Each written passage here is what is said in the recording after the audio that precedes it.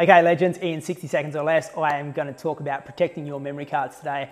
A lot of us do not spend as much time or care with our memory cards. They're obviously a lot cheaper to buy, but I go the next level and I put them in a Pelican case. So there's a little Pelican case that's designed now specifically for your memory cards to sit inside, and it's all shockproof, waterproof, and it gives the protection that is required, because once these guys start filling up with pictures, especially in a professional environment, your pictures on that card become infinitely more valuable than your camera and lenses, especially in high-end commercial jobs where a lot's gone into the shoot to make it happen. So I need a memory card that hasn't had a hard life and will more likely do the job for me.